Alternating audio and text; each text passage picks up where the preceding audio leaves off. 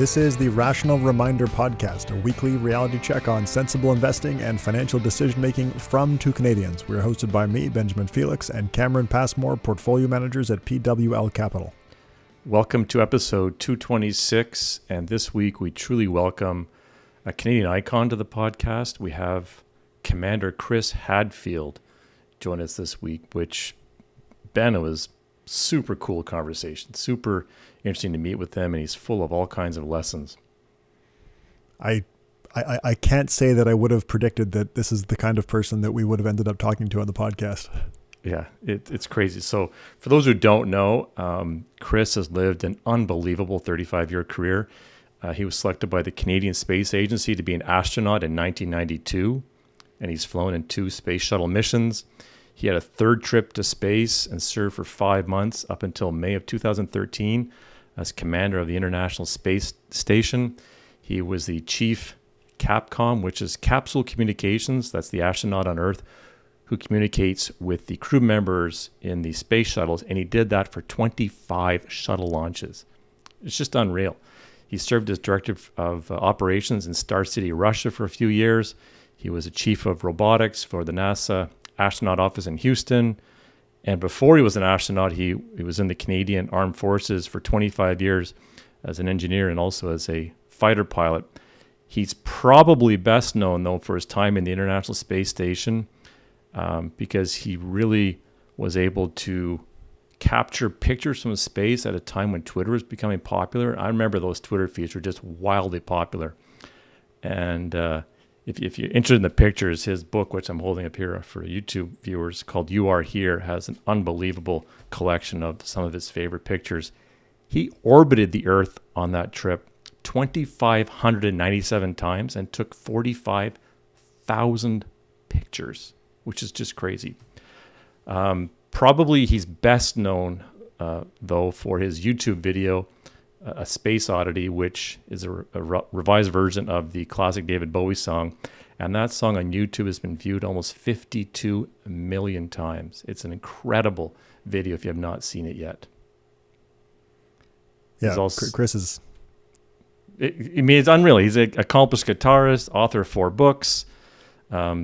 We both read his book, An Astronaut's Guide to Life on Earth, What Going to Space Taught Me About Ingenuity, Determination, and being prepared for anything. Yeah, we both read the book, and why are we talking to an astronaut on this podcast about financial decision making? We read that book, and it ties together so many of the things that we've discussed on the podcast over the last couple of years related to life satisfaction, decision making under conditions of uncertainty, goal setting, and how to work toward goals without being discouraged by the goal being unachievable. So we just thought we had to have him on if we could, which wasn't obvious, and we were able to talk to him. So that was pretty exciting for us. So after our conversation, which is about 45 minutes or so, we will quickly go through his lessons on how to think like an astronaut, which is, of course, a quick summary of his terrific book. So we'll do that after our conversation with Chris. Yeah, and you hear bits and pieces of that through the conversation with Chris, because we were trying to focus on that, like what we took away from the book. How can we bring that out in a conversation? But I think going through explicitly as, I guess, kind of like a mini book review type discussion, but walking through your notes, Cameron, on what those lessons are from the book, I think that'll add value to the overall conversation. All right, so with that, let's go to our conversation with Commander Chris Hadfield. Commander Chris Hadfield, it is a great pleasure to welcome you to the Rational Reminder podcast. My pleasure. Glad to be joining you both.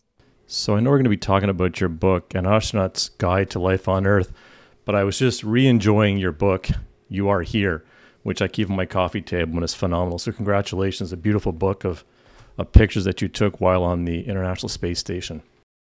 Thank you. Yeah, I took, when you're floating next to a spaceship window and going around the world every 90 minutes, you just can't see fast enough. And I would resolve to myself, okay, today I'm not going to take pictures. I'm just going to look. But within seconds, my hand would grab for the camera because there's just, you don't have time to see everything that's there. And so I was hoping that the pictures then I would have a chance to go back and look at later. And I did. And when I started going through them, I was just thinking, what is the most effective way to try and share this very rare resource? And so I thought, if I could have grabbed you, Cameron or Benjamin, and had you by the window for an hour or 90 minutes actually to go around the world, what would I want to show you? You know, what parts of the world did I get to know in my orbits that that are really remarkable or noteworthy? And that's what that book is. You Are Here. It's really my guided tour to the coolness of the world. And it's a very cool book, and the amount of effort that you talk about in the book that you had to put into capturing the right pictures at the right time, given where you were in the orbit. It was fascinating. Yeah, you tend to get used to one time zone on Earth. But when you go around the world every 92 minutes, of course, time zones are arbitrary and day and night become arbitrary. And so you have to think about, you know, if I want to get a great thunderstorm over Indonesia, or if I want to see Uluru, you know, Ayers Rock at dawn with the big shadow, or at one point, the Canadian aerobatic team, the Snowbirds, were practicing in formation, and I wanted to see if it was possible to see their smoke trail over the edge of Vancouver Island there. Then it takes a lot more choreography of timing, especially in amongst the hundreds of experiments we're running on the spaceship. But and nowhere on the schedule does NASA say, please take time out and go take pictures. That doesn't happen. So it you know, but I think over my 3 space flights, I took somewhere in the order of 45,000 pictures, and I didn't want them just to sit in a digital file somewhere. And so it was a lot of fun going through them to choose sort of the Earth's representative best, maybe 150 pictures or so. But it was also a lot of fun now seeing other people having a chance to some degree to see the world a little bit through my eyes. Ben and I both loved your book, An Astronaut's Guide to Life on Earth. What is the most important lesson that you learned as an astronaut that you continue to apply today to everyday life? Goals are super important. Having a clear vision of things that you want in your life, things that you want to happen, events, places, people, opportunities, whatever.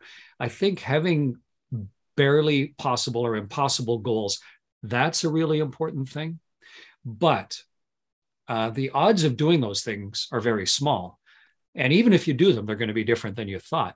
And so I think maybe the most important part of the book, The Astronaut's Guide to Life on Earth, but also my own takeaways from the decades of experience in spaceflight are that what you've done already, you can't change.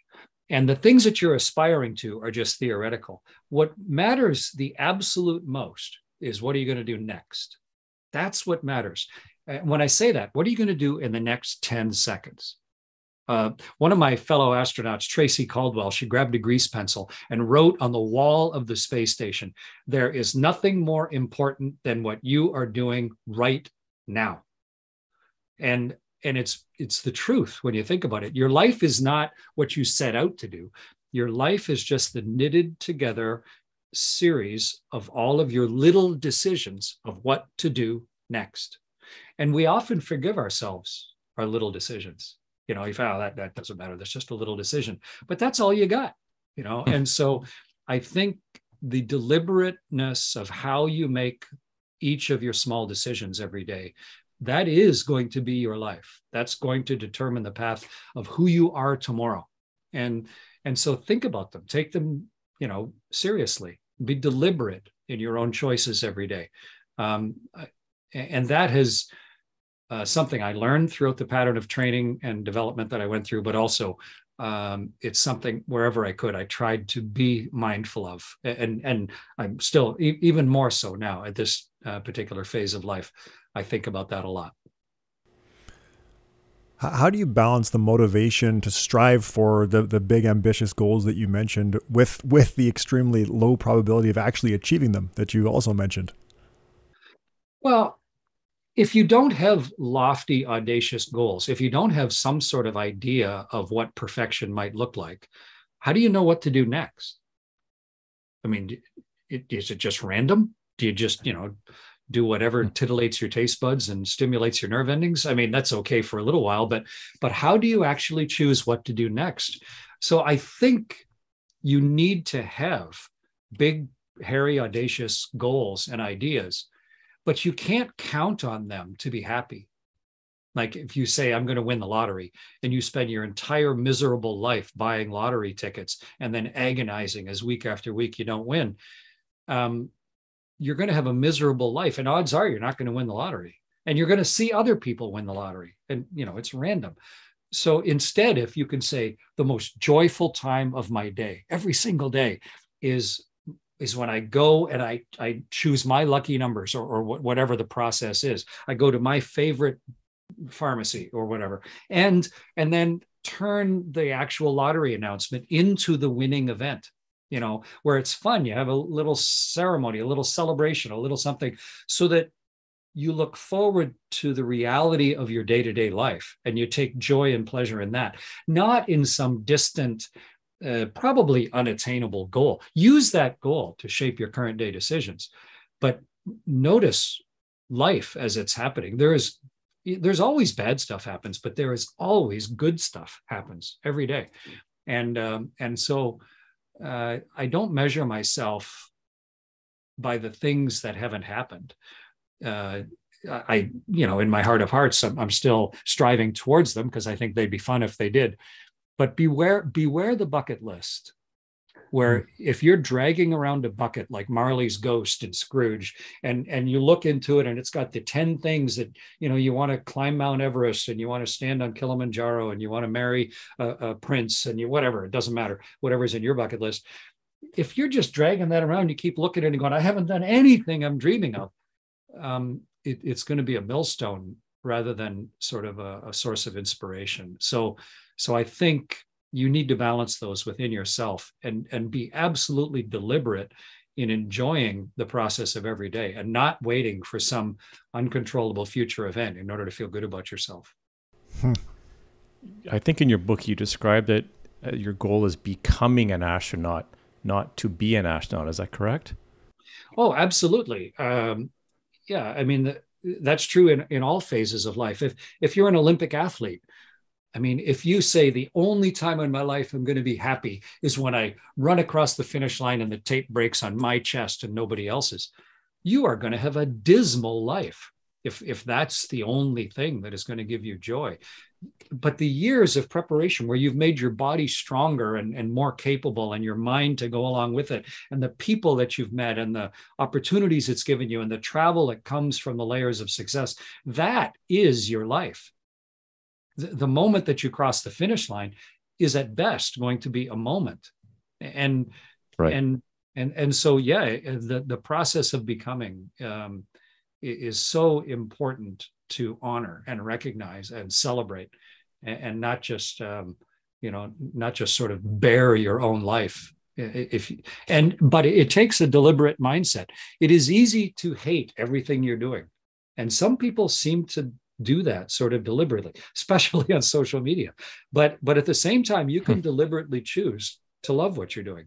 You've all got compulsory things you need to do every day, but there's also some freestyle every day, and take a moment to notice the cool and beautiful that's around you. I do it on Earth. I did it in space. I try and do it every chance I get, because that's the stuff you remember. That's the stuff that actually shapes how you feel about yourself and how you feel about your life. And then maybe once in a while, somebody's tape will break across your chest as well. Right. But that's not the thing that's actually going to determine how you feel about your life.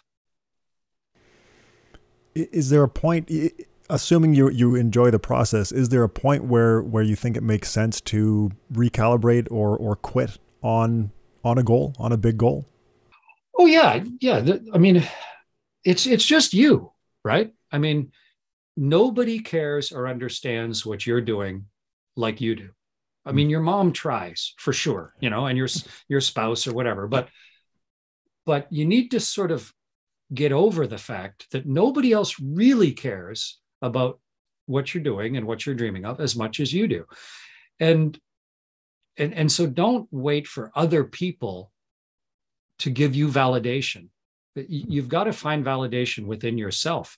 If you're constantly and can only feel satisfied with external validation, then you're going to feel frustrated most of the time. So try and take pride and pleasure in what you're doing on a regular basis. And if you say, well, gosh, I've always wanted to be, I don't know, a center in the National Hockey League, but then you noticed as a teenager that some of the people could just naturally skate a lot better than you could, and some of the people had a body that was shaped different than yours that gave them an advantage. And you're going, well, okay, I'm not going to be a center in the NHL, but that's not the only choice available. But the time that you were preparing to maybe do that, you got stronger and you learned to skate better and you learned to stick handle and you met some people, and there's nothing to stop you from loving hockey for the rest of your life.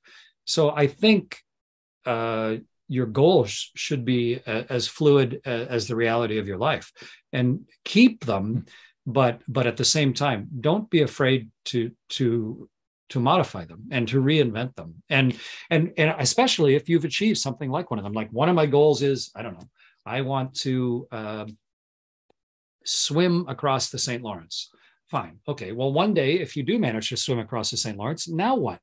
If that, just because you've accomplished one of your dreams doesn't mean you can't have 50 new ones. And you should constantly be learning and setting yourself different goals, because then there's the delight of discovery and self-improvement that comes with pursuing new things. And so, yeah, I've tried to do that since I was a child also. What have you found is the best way to prepare for situations with uncertain outcomes, which you've had many? Yeah. Gosh, if things had certain outcomes, then we'd all be wealthy gamblers, right? Everything has an uncertain outcome. I mean, just try joining a fantasy football league and you'll see that all of the pundits in the world are wrong on a regular basis. The most learned people cannot predict the future. Even Nostradamus got it wrong. So what astronauts do for a living is prepare for things to go wrong. We acknowledge that things might go right, and that'll be fine. But what we do is prepare for things to go wrong, because if things go right, you don't need leadership. You don't need emergency procedures. You hardly need anything. You don't need Band-Aids, if things always go right.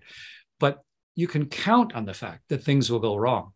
And I don't even know why we call it going wrong. It's just going. That's how life is. So if the stakes are really low, then you probably can just sort of count on your, good looks and charm and natural instincts to deal with the things going wrong.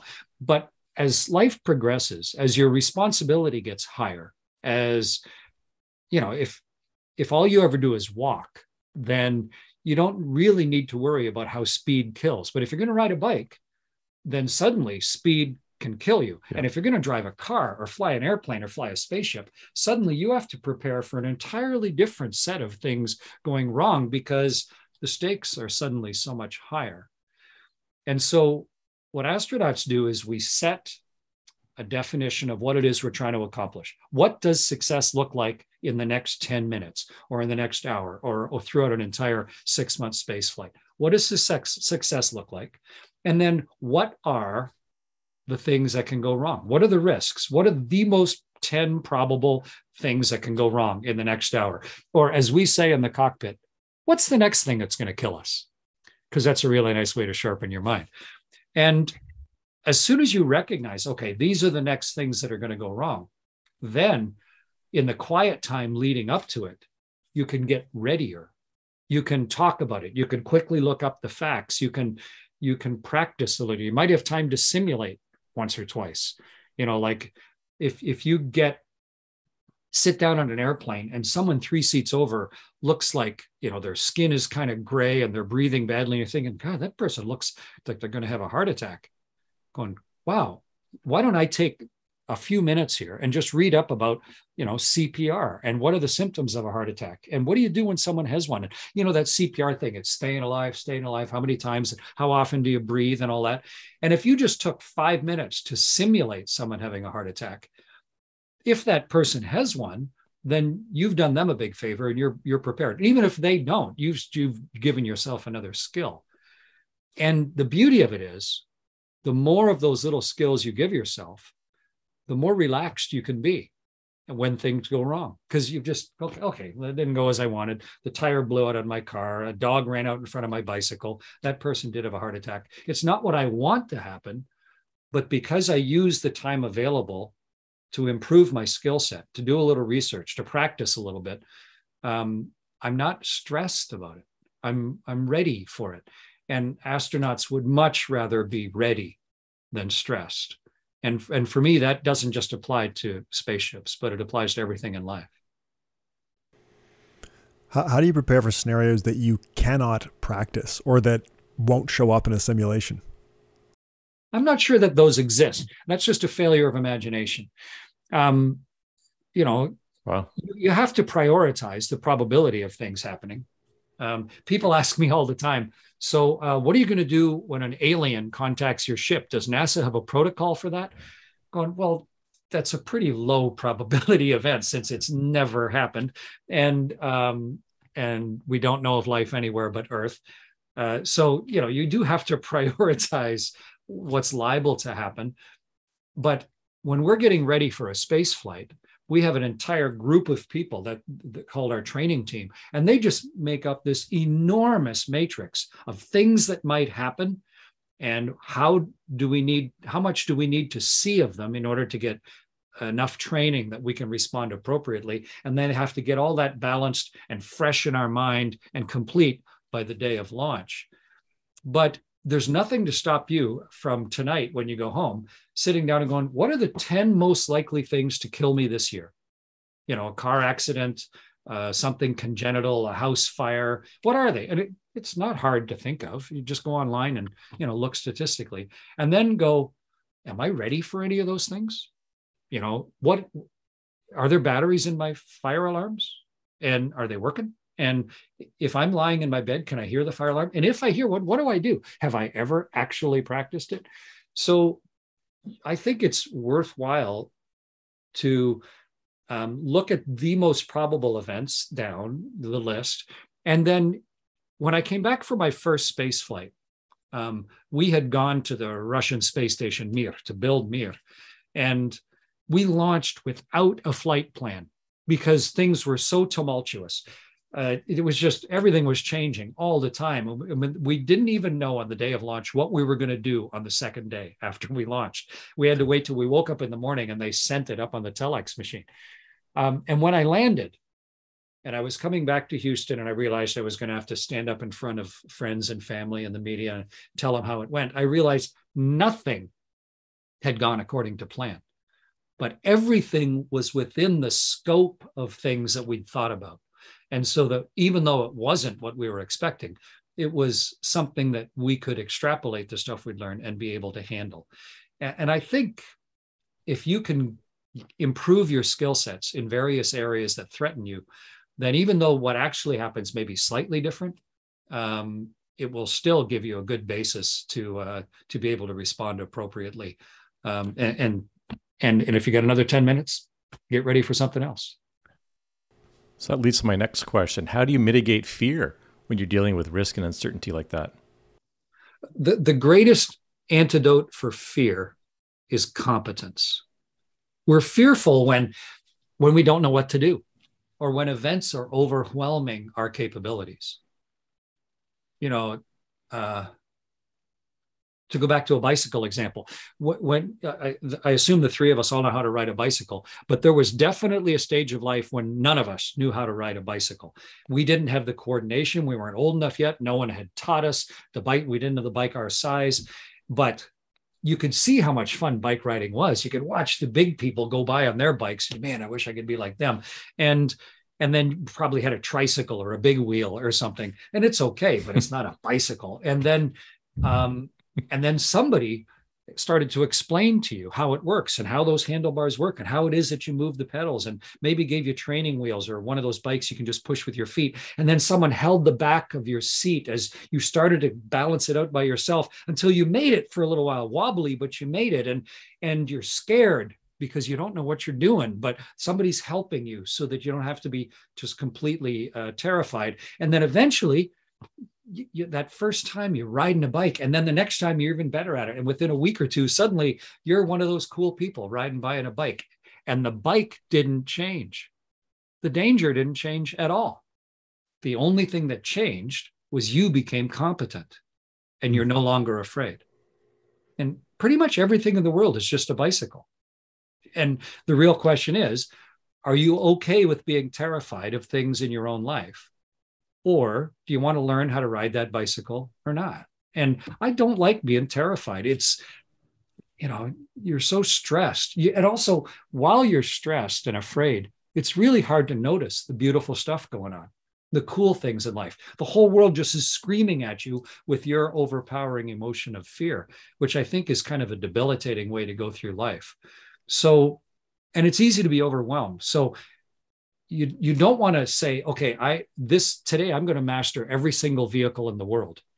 I'm going to become a Formula F1 driver and an F-18 pilot and a space shuttle pilot and then riding a bike, because you won't be able to start. So just say, today I'm going to learn how to ride a tricycle, and this week a bicycle, and this month, a unicycle or something, and break it into pieces so that you can gain competence, so that then the things that otherwise would scare you are no longer scary. Things aren't scary. Just sometimes people are scared because they haven't gained the capability and the competence to deal with the actual danger. And there's definitely a difference between danger and fear. They are separate things. And overcoming the actual danger will get rid of the fear and allow you to ride your bicycle through life. Do you think there are areas of life that most people should build competence in to reduce that fear, or is it different for everybody? Oh, it's different for everybody. It depends on the culture of where you live and the things that you do.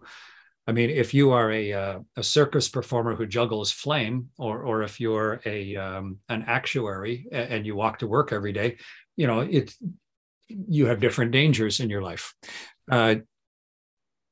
But I think what you should do is draw a parallel between your dreams and the risks that are involved with those dreams.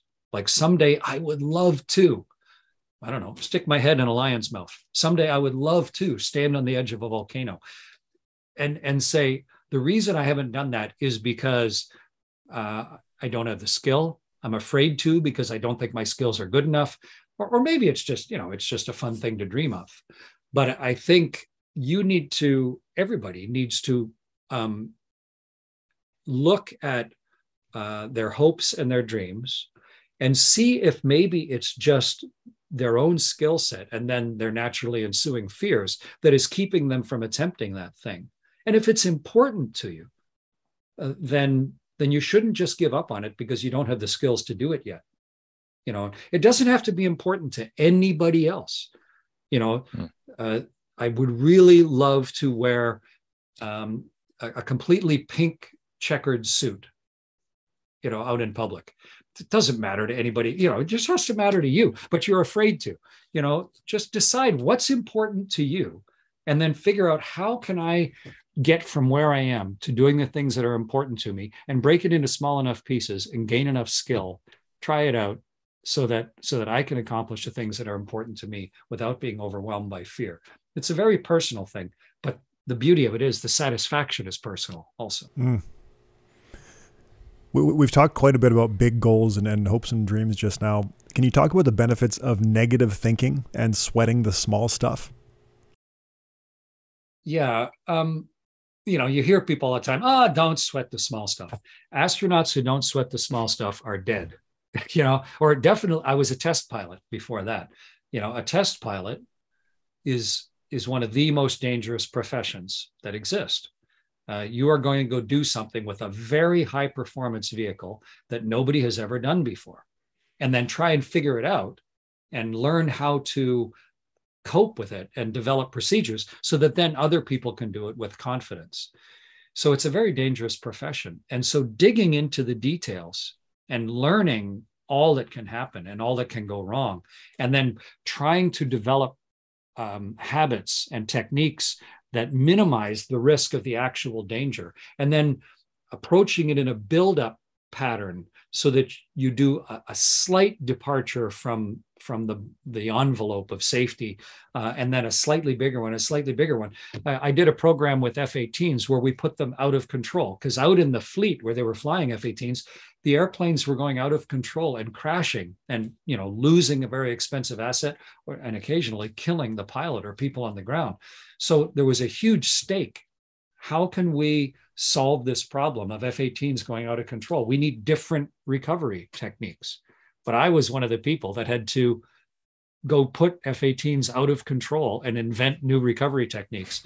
and so, you know, we did it theoretically. We did it in the simulator. We researched it like crazy. You know, how do all the systems interrelate? What's common to the out of control flight characteristics and all of that stuff? And then when we actually started learning and developing new techniques, we did it extremely methodically and carefully.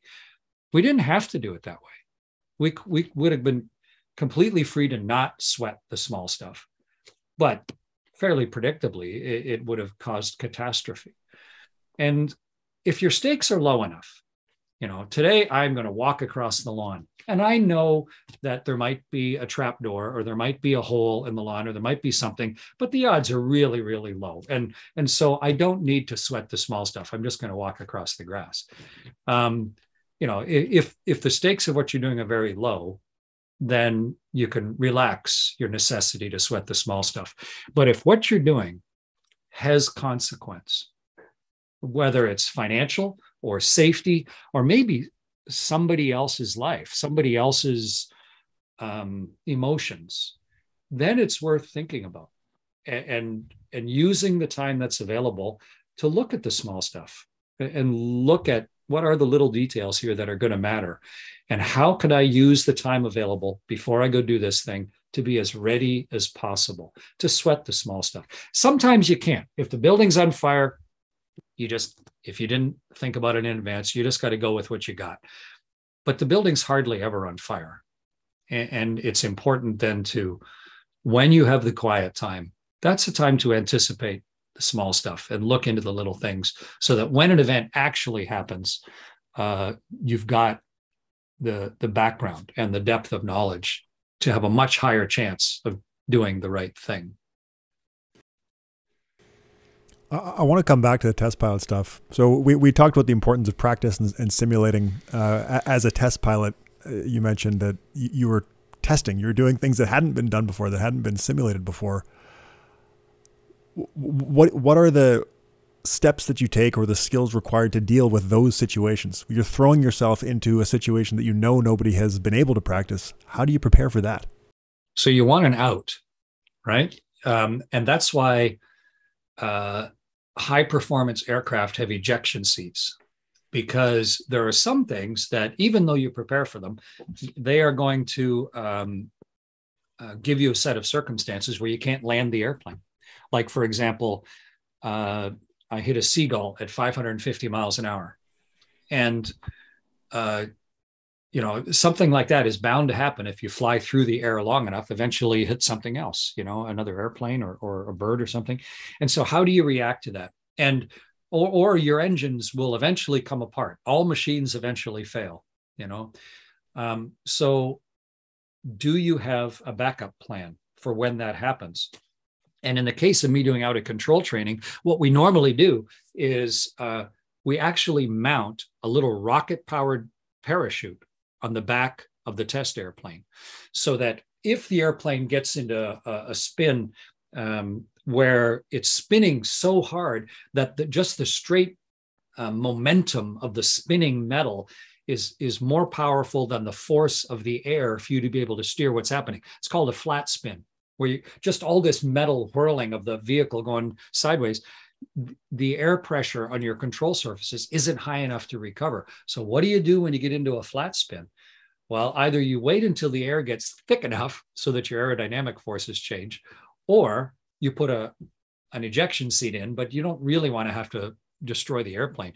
So what we learned a long time ago is just put a little rocket thrown parachute on the back of the airplane, so that if all else goes to feathers, you can pull this little red handle and this little rocket's going to fire and throw a parachute out the back. And that should give you enough aerodynamic force to stop your airplane's motion, get it sort of pointed at the ground again. You can jettison that little parachute and then fly away. So that's one way. Or you start up high so that you have a lot of atmosphere to fall through as you're trying out different backup plans as the air gets thicker and thicker. And then always in high performance airplanes, you have the ultimate last ditch effort of reaching down, pulling the handles and ejecting out of the airplane. It's a very expensive thing to do because you lose the airplane, and some ejections are not successful also. But it's still comforting as a fighter pilot to know that, even in a worst case, I can jump out of this thing. So that's the process we went through for my out of control testing in the F-18. How can we have layers of backup plans so that even if it doesn't go anywhere near right, we still have a pretty reasonable chance of maybe not a desirable, but an acceptable way to stay alive and go fight another day. Having achieved what you have in your life, where do you think life satisfaction comes from? I wanted to be an astronaut since I was a little kid. I mean, I made a conscious decision to turn myself into an astronaut when I was 9 years old. I mean, it sounds ludicrous, but I watched the people going to the moon and I thought, that is the coolest thing ever. I want to do that. How do you do that? How do I turn my little 9-year-old incompetent, unqualified, scrawny self into someone who can fly a spaceship? So that was a pretty big, hairy, audacious goal that allowed me then to choose a lot of the other things I chose to do in life. What am I going to study in school? What food should I eat? What am I going to do? Should I exercise? What should I choose as a profession? I loved everything I did, but it was with the idea that these choices are continuing to move the big, uncontrollable, mix of things in the direction of maybe someday flying in space. But a few years before I retired from being an astronaut, my wife and I were looking to what are you going to do after you've flown in space? And we started making up a list of what is it about life that we love? What makes you feel worthy? What makes you feel proud? At the end of the day, when you look back, what gives you sort of that glow of satisfaction? And it's a fun list to make up. And what surprised me was nowhere on the list did it say flying in space. That wasn't one of the things that it was a cool sort of reward, but it was all of the process. It was teaching and being taught. It was learning new skills. It was gaining new capabilities, it was seeing new things as a result of those changes, helping other people, working with a group of people that challenges you. All of this other stuff, that's what the list was. And then what we did was, okay, this is actually what we value in life and what we love. So then how can we choose things where you can make a living and make a life doing the things that are on the list that you love?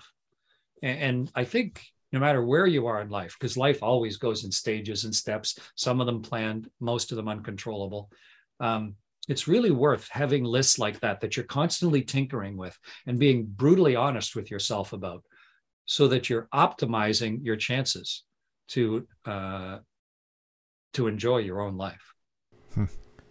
I know we're tight on time, Chris, but I have to ask you, to us, you are literally the pinnacle of human achievement. Do you ever get imposter syndrome? Oh yeah, of course. Oh yeah, everybody does. Everybody does. And the way I know that is I was listening. I've never met him in person, but I someday if I do, I'm going to thank him.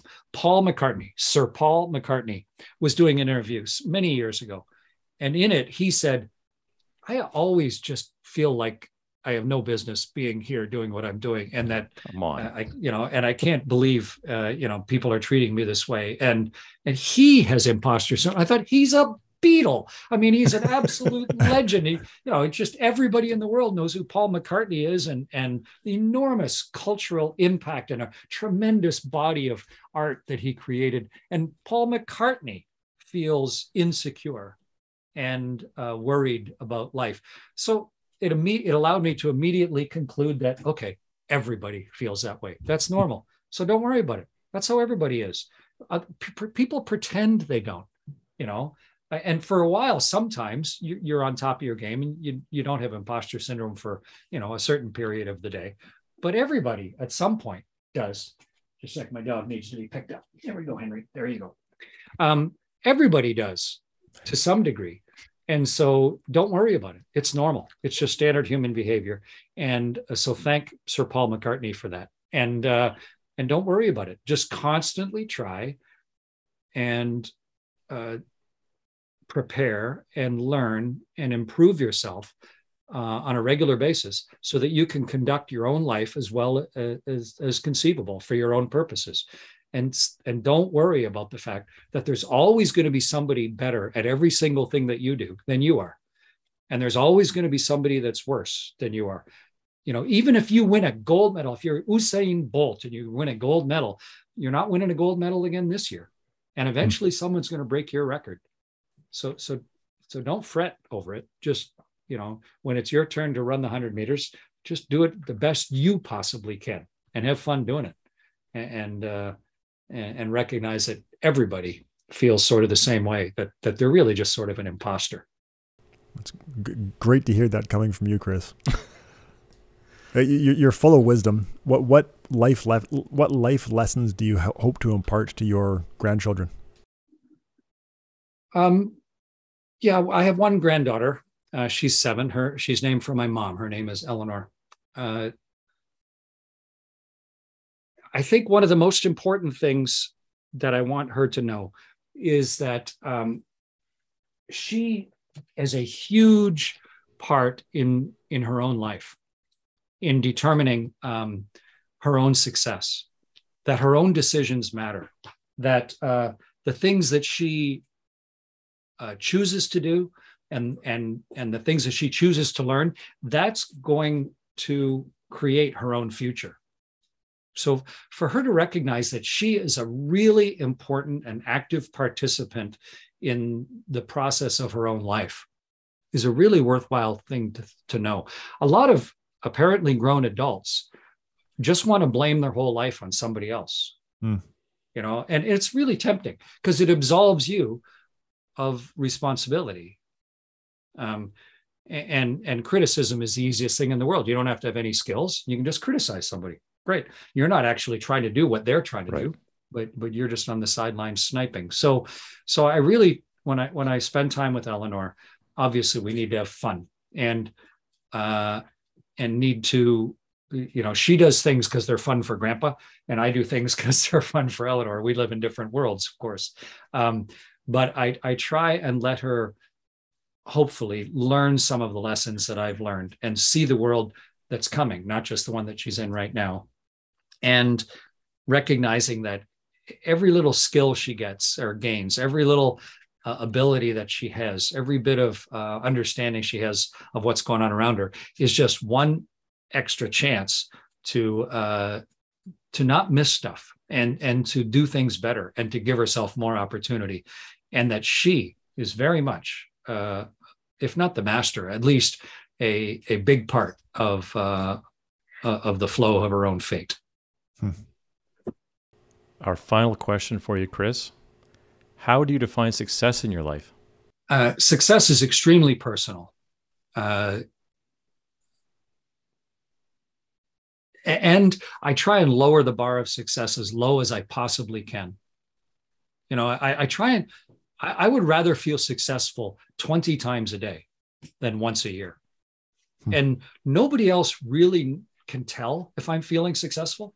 And they don't often really care. That's kind of up to me, whether I'm feeling successful or not. And so I can look at it this way. I have a bed to sleep in and blankets, and an alarm goes off and I wake up and I'm like, great, I slept right up until my alarm. And then I go to the bathroom and the toilet works. And I go in the shower and there's hot water and there's soap and there's shampoo. And I like the smell of the shampoo. And I have a reasonably sharp blade in my razor. And I brush my teeth and I like the minty flavor of the toothpaste that I'm using. And when I come downstairs, in the fridge, there is the type of milk that I like. And in the cupboard, there's the type of cereal that I like. And then afterwards, I like, a certain type of tea.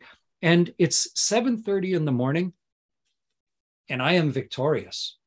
I have had a successful day already, and it's 7:30 in the morning, and it's totally up to me. But to be thankful for what's actually going on around you, and to celebrate the little parts of those victories, because I'm, by my own definition, I'm a winner by 7:30 in the morning, whereas I could have looked at it all completely in a different way. And so I try and lower the bar of victory as low as I possibly can, and notice when I make it over the bar, and congratulate myself. Because when I first got to space on my very first flight, I had no idea whether I could do all those things I'd trained for. I'd never been there before. I'd never been in weightlessness.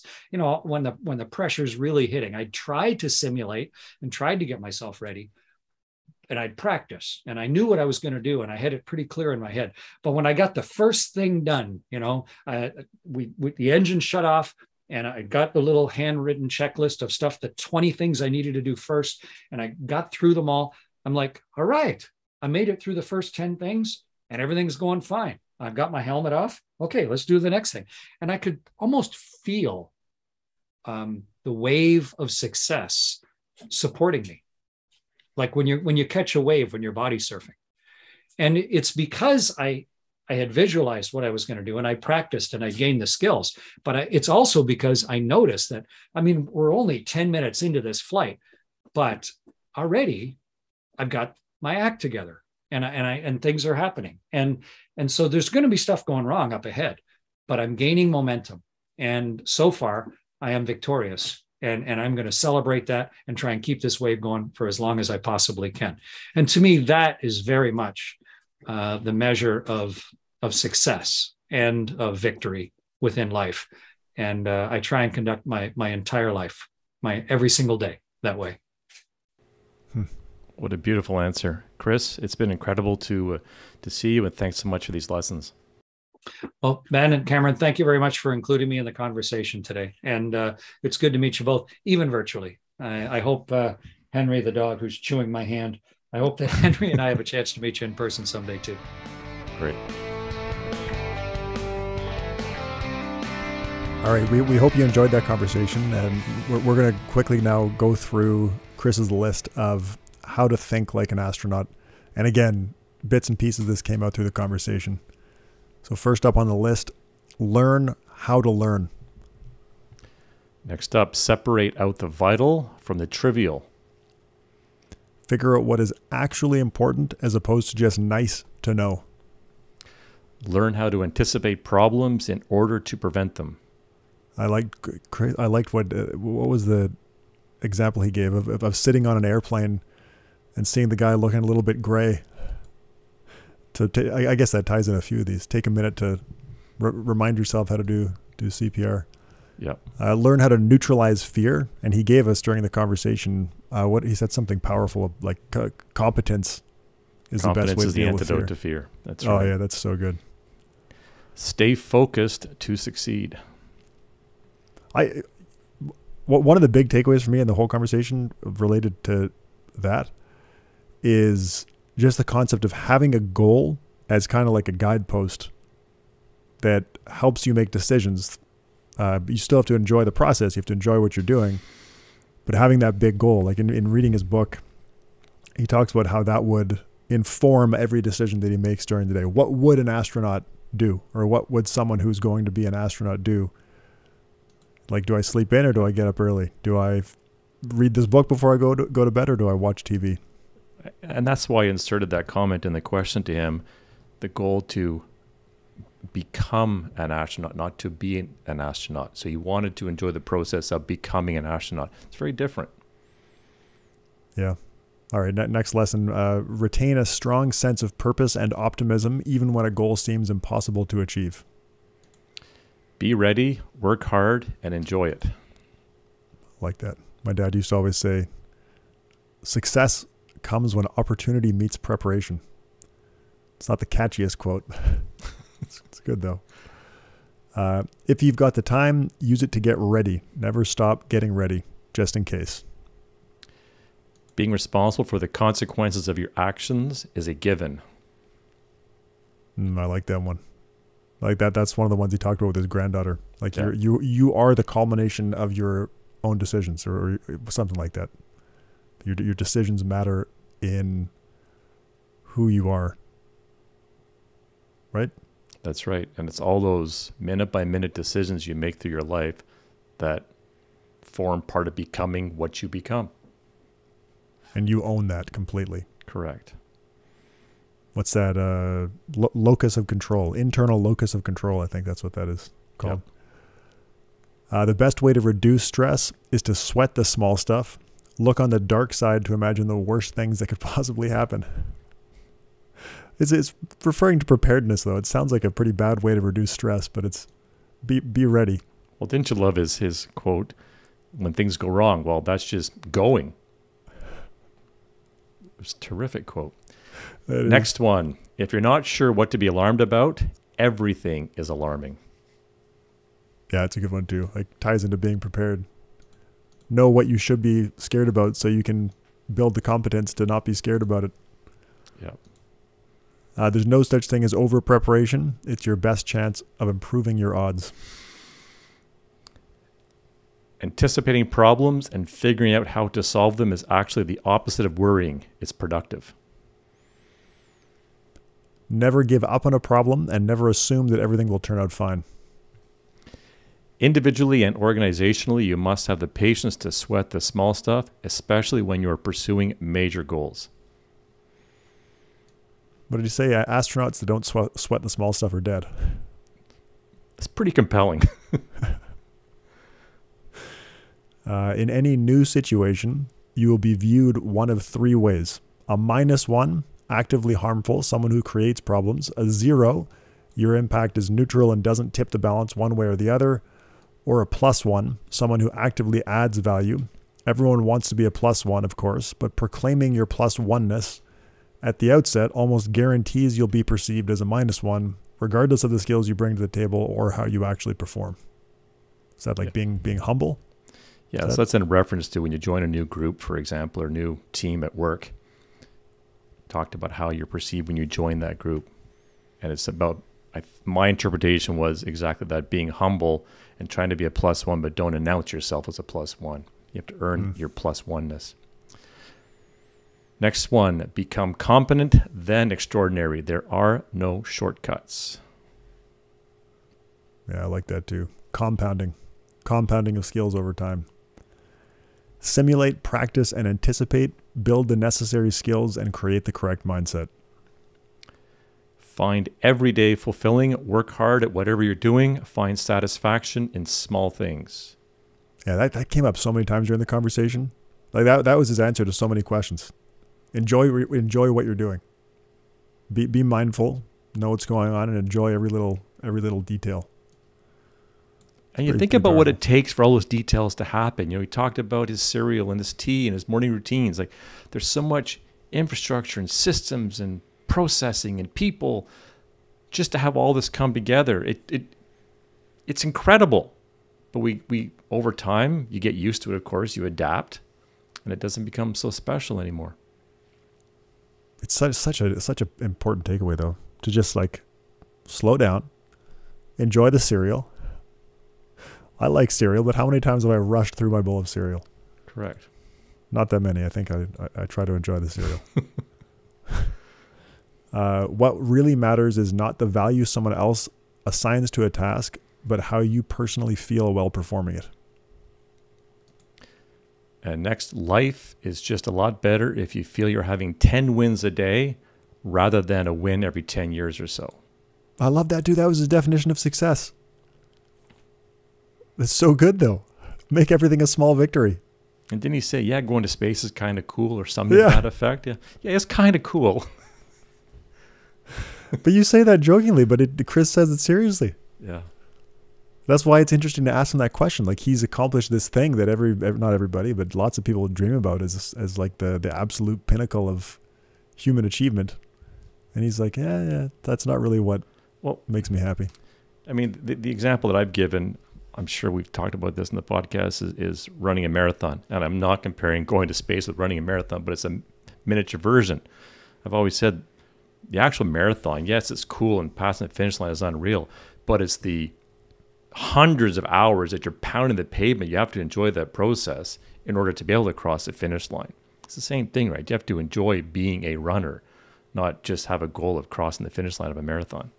Yeah, this is the thing. There's pre and post goal attainment satisfaction. We talked about this a while ago when we were doing happiness stuff. Post goal attainment satisfaction is very short lived, but pre goal can be satisfying for the whole time that you're working toward it. For sure. Which is, it can be one of the problems with goals. When you achieve the goal and then you're in trouble, because what's next? You can choose to focus on the surprises and pleasures or the frustrations, and you can choose to appreciate the smallest scraps of experience, the everyday moments, or to value only the grandest, most stirring ones.